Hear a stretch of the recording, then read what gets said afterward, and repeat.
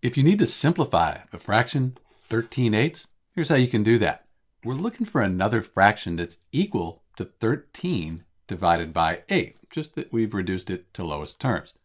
To do that, we need to find a common factor, something that goes into 13 and 8 evenly. But the only thing that will go into both 13 and 8 is 1.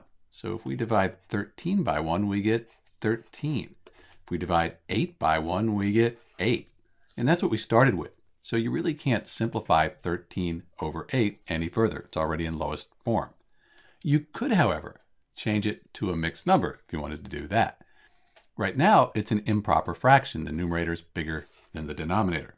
So if we divide 8 into 13, that goes into 13 one time with 5 left over.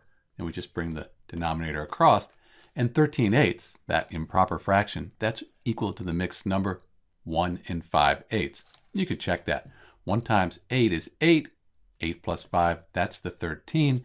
And we just keep the 8 the same. But back to our original question, if you try to simplify the fraction 13/8, you get 13/8. It's already simplified. This is Dr. B. Thanks for watching.